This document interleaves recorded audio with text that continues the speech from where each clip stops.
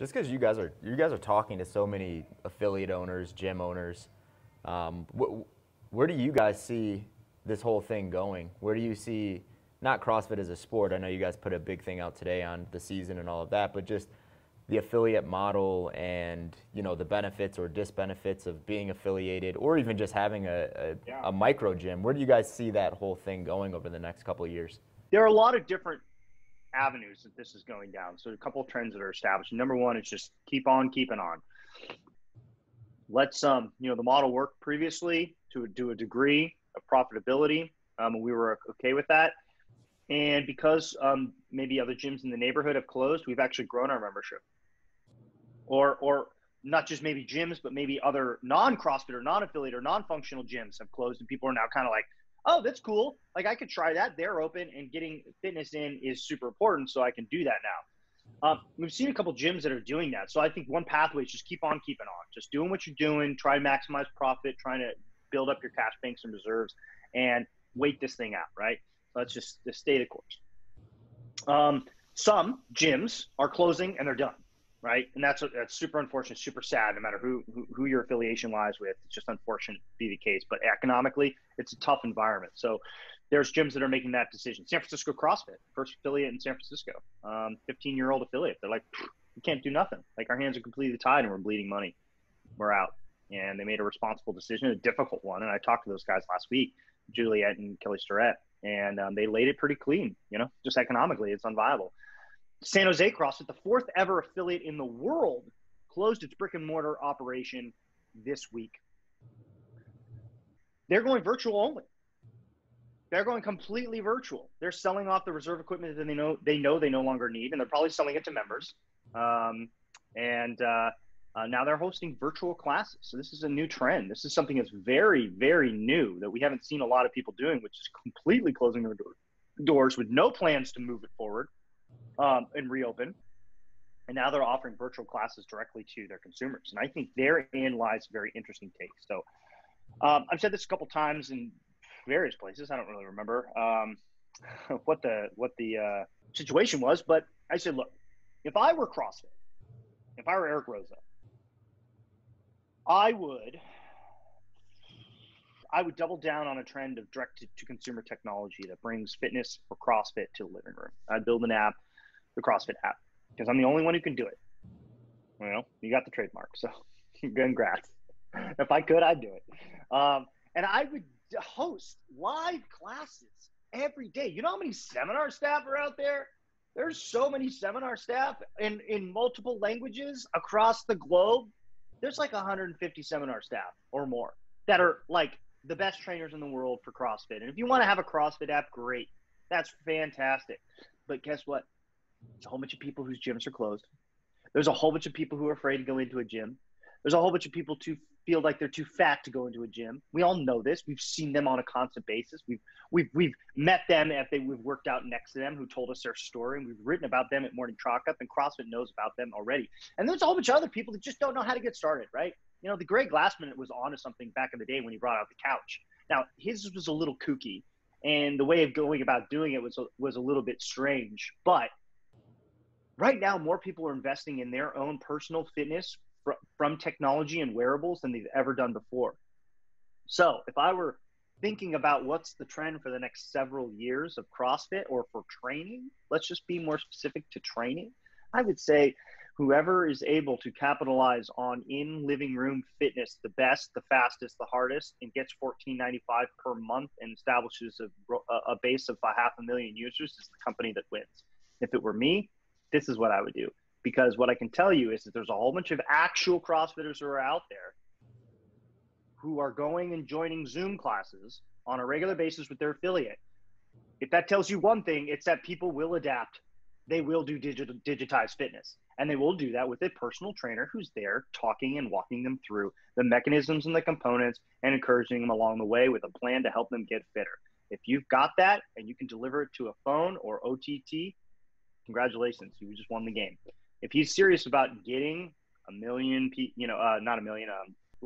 growing his affiliation model and growing the number of active CrossFitters to millions, to 10 million, to 20 million, that's what I would do. So if you're a gym that's out there, I think San Francisco CrossFit provides a unique and interesting model that you might consider for yourselves. Brick and mortar is very expensive. We've known that for a long time. But if you got 200 or 300 members that are going to be willing to pay you a reduced rate because it's no longer, not access the same equipment, and still work out in their garages, which more and more people today are transforming into gyms, your overhead, way down, profit, way up. It's basically a math equation. Just got to decide to pivot.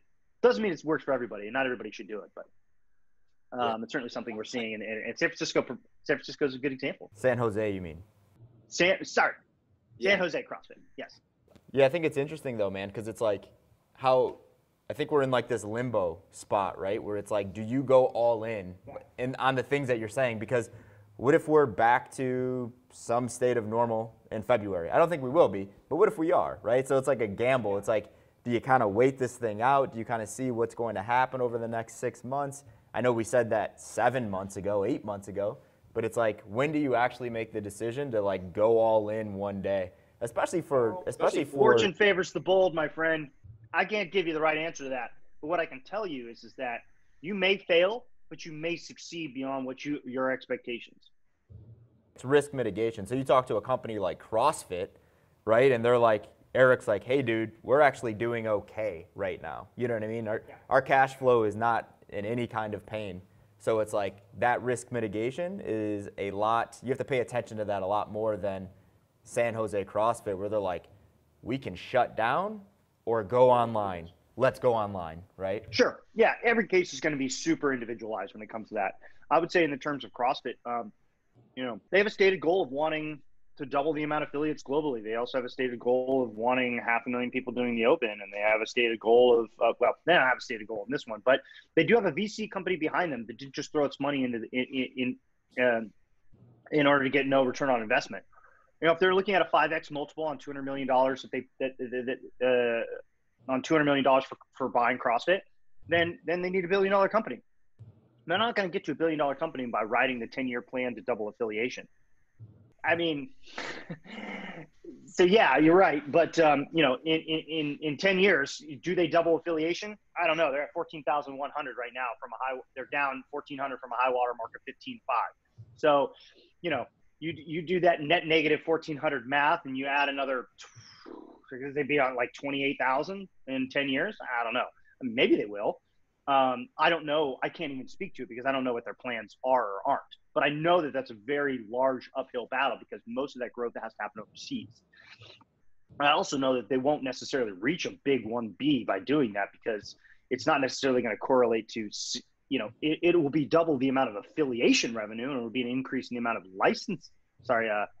L1 training and certification levels.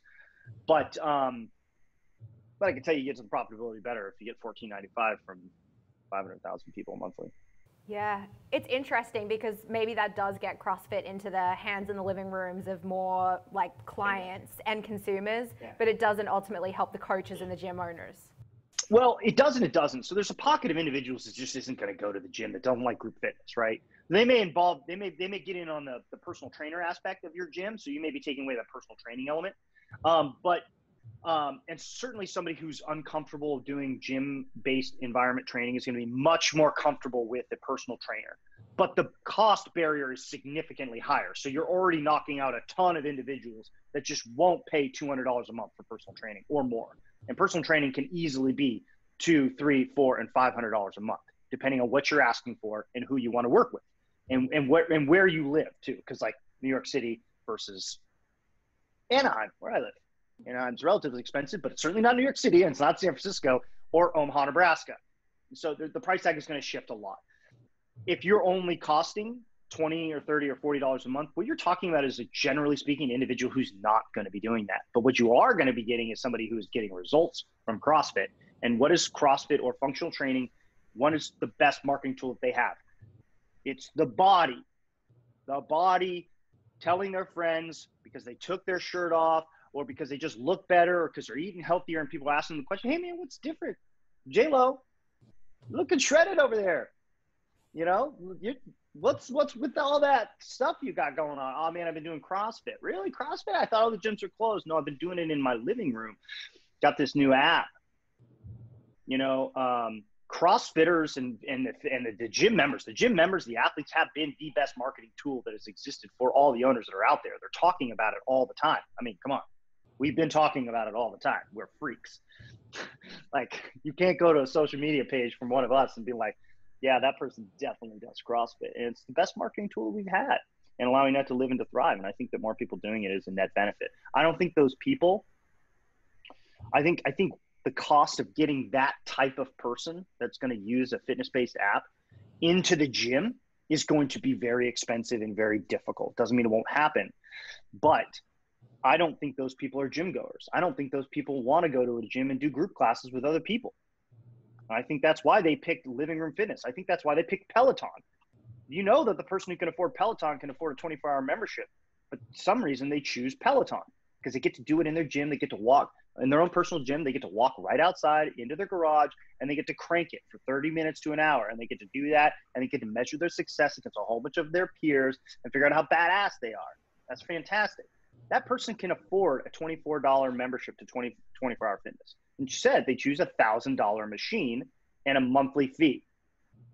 I don't think it hurts affiliates. I don't think they were going to get those people anyways. Yeah, I think especially right now, I think a lot of companies see a lot of opportunity to make an extra buck, right? In this instance, an extra 10 million bucks. But it's like, and you're in it too, right? It's like you have a company, you have to make decisions day over day, quarter over quarter, and it's like, what are we going to do, right? And there's probably something that comes to all of our minds where we're like, ooh, I can make a lot of cash doing this thing.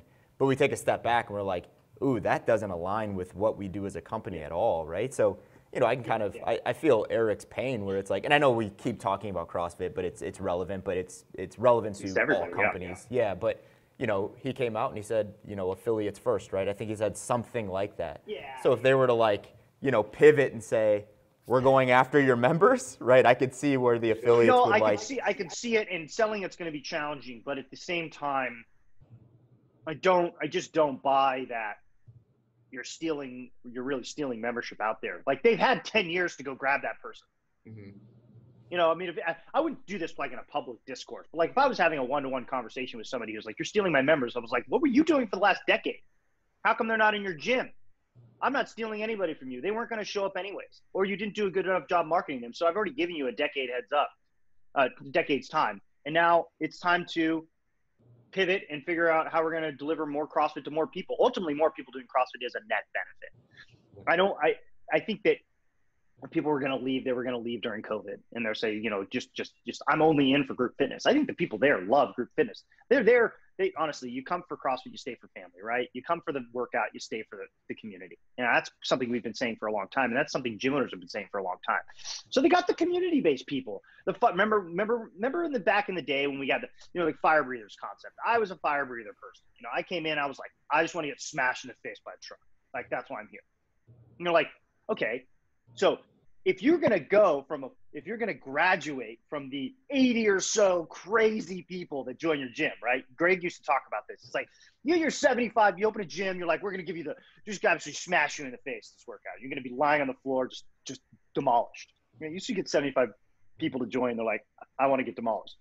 Well, to get from 75 to 150, you're going to now have to accept some people that are not crazy.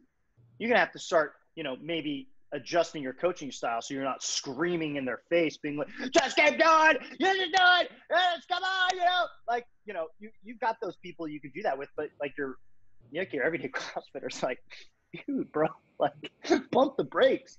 And so you have to adjust your coaching style and the clientele that you're going. And if you want to go from 150 to 300, you got to go to the mall and you got to see some people that don't look good naked. Greg used to talk about this all the time. It's like, if you want to go from 150 to 3, guess what? Obese, the underserved populations, the ones who don't even walk into gyms anymore. Now you're fighting over people that don't go to gyms. They don't want to be in a gym. And you need to convince them that by going into a gym, they're going to have a better life, a healthier life, more functional life. They can pick things up. They can play with their kids. They can do all of the fun things that they thought they could do, but they can't do it anymore. Right? So I just don't buy that after 10 years, then all of a sudden they cry foul because CrossFit as an organization, if they built the app direct to consumer, is stealing their people. Could happen, maybe in the ones and twos, but they had a shot for like a decade to pick up the mall mom, and they didn't do it.